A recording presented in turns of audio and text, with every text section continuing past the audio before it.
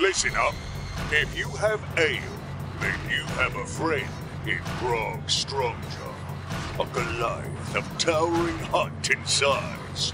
This barbarian has an appetite for the two great loves in his life. Combat, women, and ale. Wait, easily the brains of the group. Grog is often consulted for his vast knowledge of shapes, colors, and shiny things.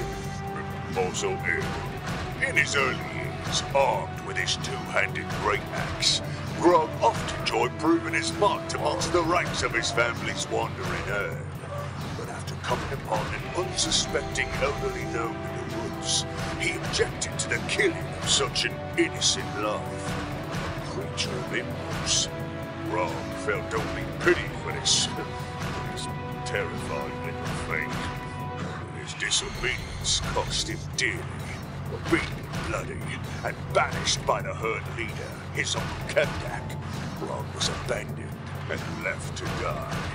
Exiled from his herd, it was then that the relative of the very gnome he fought to save saved him. It was the kindness of a gnome cleric named Pike that healed Grog, bringing him back from death's edge.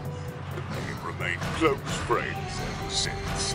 Most nights, Grog can be found challenging entire taverns to wrestling matches, or accompanying Scanlan to the nearest house, where you pay for lady favors. Also ale.